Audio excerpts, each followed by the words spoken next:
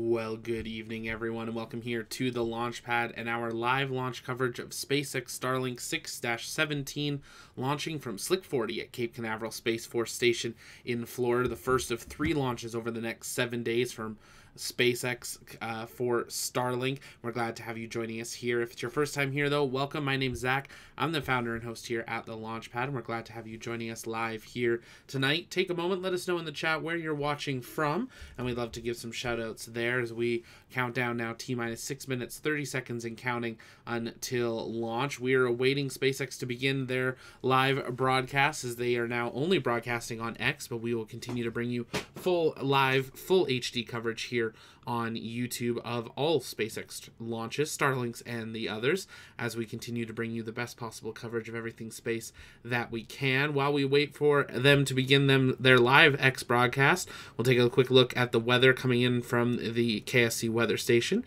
Everything looking nominal for today, everything green and so far across the board for today's flight. Today's launch window opened at 10:47 local time and runs till 1:46 a.m. Eastern time, and they are going for the second opportunity of 4 for today's launch window. Fueling is well underway on the pad, Slick 40. This is the It's been a crazy day. The last time we saw a launch from Slick 40 was 4 days ago. Justin Krypton, thank you so much for that super chat. Loved the launch from Mississippi. It's great. Thank you so much for that support. We appreciate you. We got Jason tuning in from England. We got Ian in New Zealand. Jeff is in Iowa. We got R is in Georgia. Mike's in Vancouver. We got Peter in the UK.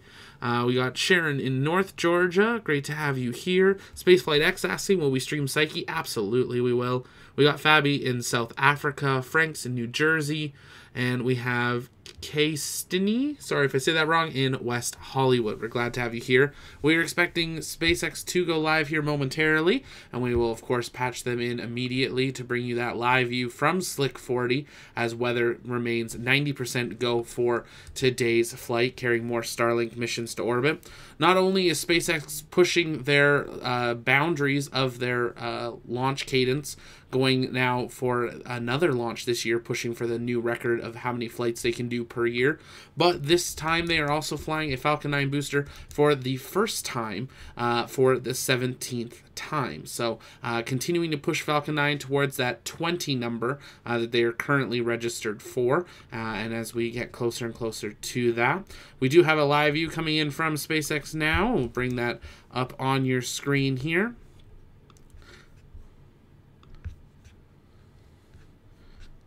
Once it processes.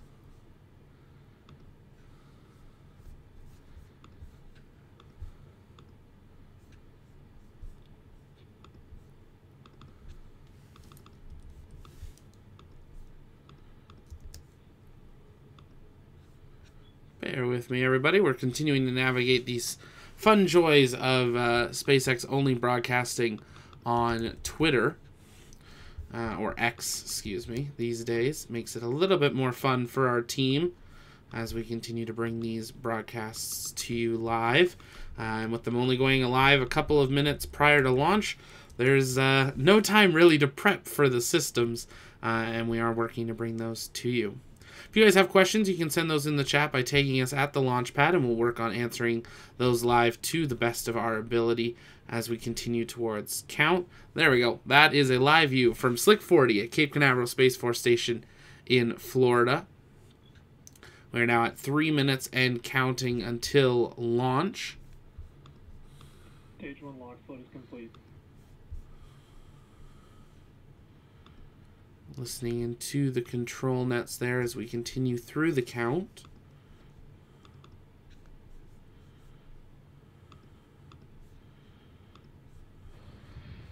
There we go. Now we're going to go back to the old system that we had here. Bear with me, everyone. Sorry about this.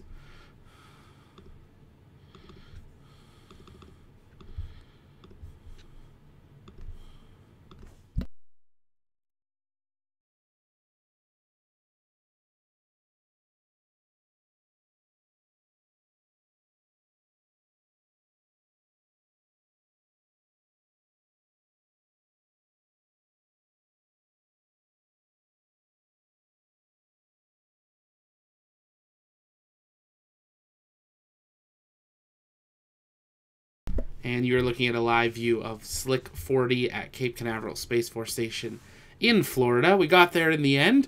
Thanks for bearing with us there, as we are now just under 2 minutes and counting until launch of Falcon 9 for the first time for its 17th flight.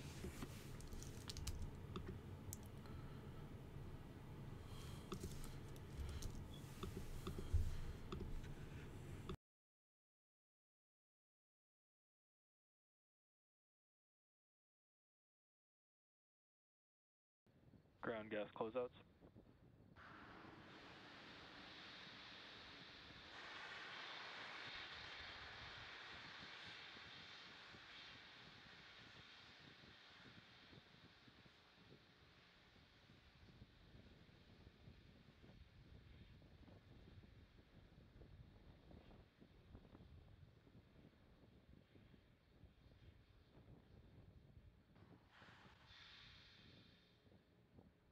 Falcon 9 is in startup.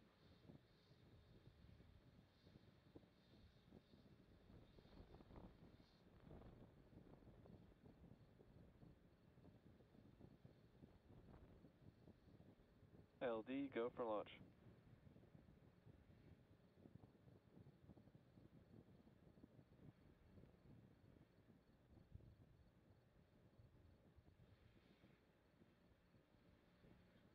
T-minus 30 seconds and counting.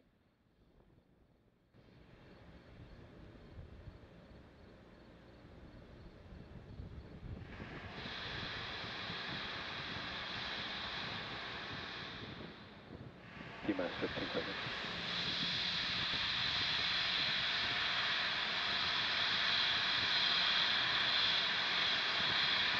T-minus 5, 4, 3, 2, 1. Mission liftoff.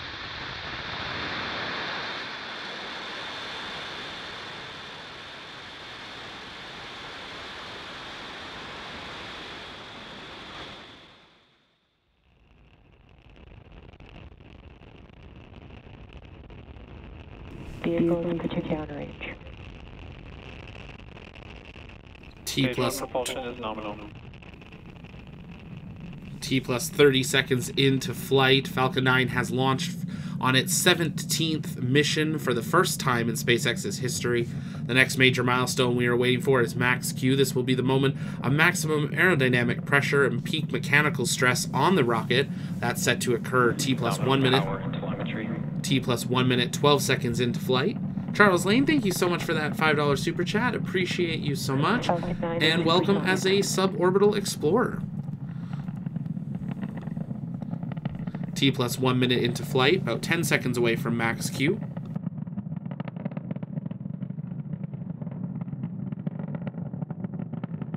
Max Q.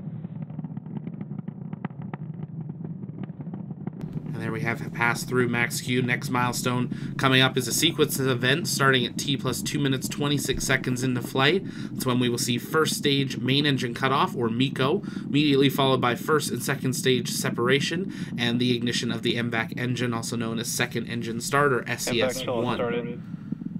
Nominal trajectory. You heard their call out that the chill of the MVAC engine is about a minute before its ignition has now begun.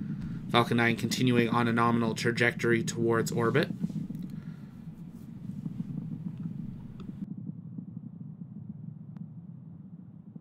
If you haven't yet, take a moment, gauge that like button, subscribe so you never miss another live launch coverage of SpaceX right here on YouTube. 2 minutes into flight, now passing through 5,000 kilometers an hour, 40 kilometers in altitude.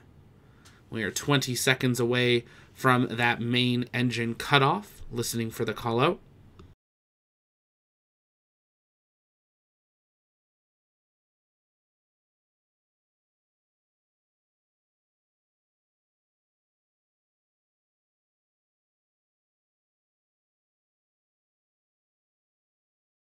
Main engine cut off. Stage separation confirmed.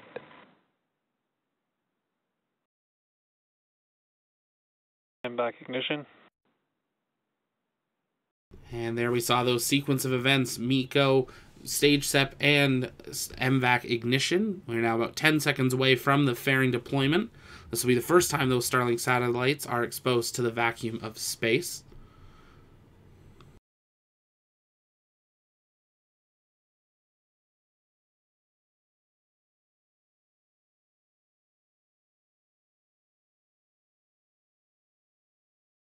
Fairing separation confirmed. There we saw those fairings separate away, exposing those Starlinks to the vacuum. The next major milestone will be the first stage entry burn that was set to occur 6 minutes, 10 seconds into flight. We'll be keeping a close eye on the telemetry on the bottom left corner of your screen. Watch the speed and the altitude. That is when we will know that the first stage has reached its apogee and is beginning its descent back down. Once we see that speed start to increase and that altitude decrease, that's the moment we will know apogee has been met. The second stage continuing on a nominal trajectory, now 125 kilometers in altitude, coming up to 9,500 kilometers an hour speed. We're 2 minutes away from that first stage entry burn.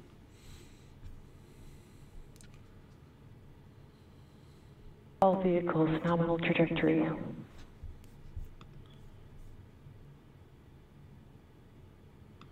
If it's your first time here, though, welcome. My name's Zach. I'm the founder and host here at the Launchpad. Here at TLP, it's our mission to inform and inspire the explorers of tomorrow because we believe that space is better together. We're glad to have you joining us here. We're now 4 minutes, 30 seconds into today's flight of SpaceX Starlink 6-17, successfully launched from Slick 40 at Cape Canaveral Space Force Station in Florida. This is the first time SpaceX has flown a Falcon 9 booster for the 17th time. They're currently rated up to 20. The last launch from Slick 40 was just 4 days ago, and we're now just over a minute away from this first stage beginning its entry burn. You can see there its altitude now descending and its speed increasing, meaning it has reached its apogee and is beginning its descent back down to Earth.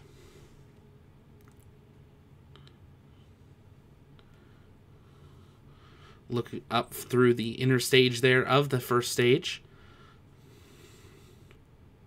Second stage continuing nominal trajectory, traveling over 12,000 kilometers an hour, 150 kilometers in altitude. The first stage now passed back through the Kármán line, now under 100 kilometers in altitude, coming up to 7,500 kilometers an hour. About 60 seconds away from that first stage entry burn beginning. If you guys have questions, you can send those in the chat by tagging us at the Launchpad. We'll work on answering those live to the best of our ability. Waiting for the call out of that first stage entry startup. Watch that view on the left side of your screen.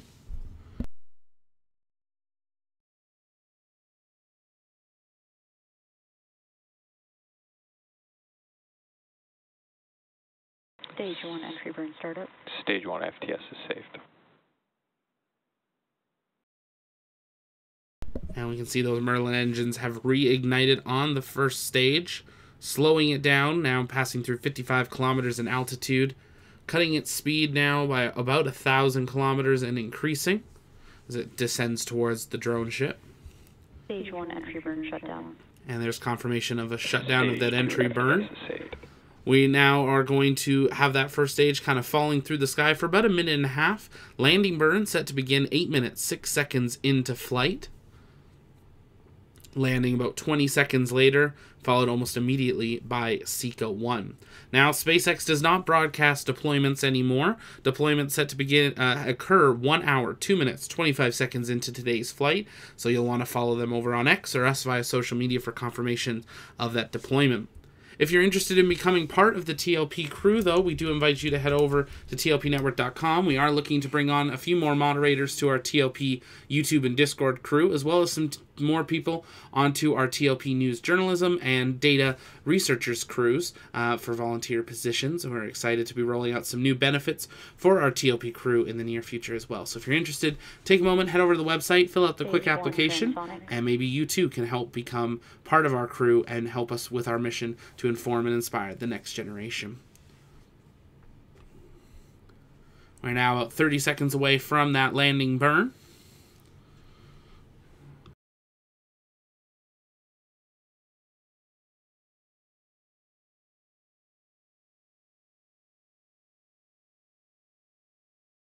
Terminal guidance. Stage 1 landing burn.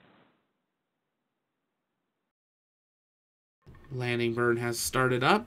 Keep an eye out for the drone ship coming into view.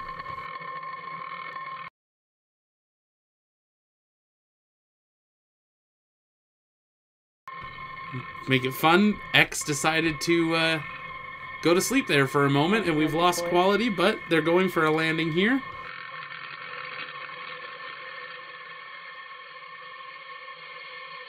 And touchdown of Falcon 9 after completing its 17th mission for the first time. And I don't think you could have got that much more centered on the drone ship there. And we should have call it here of Seco 1.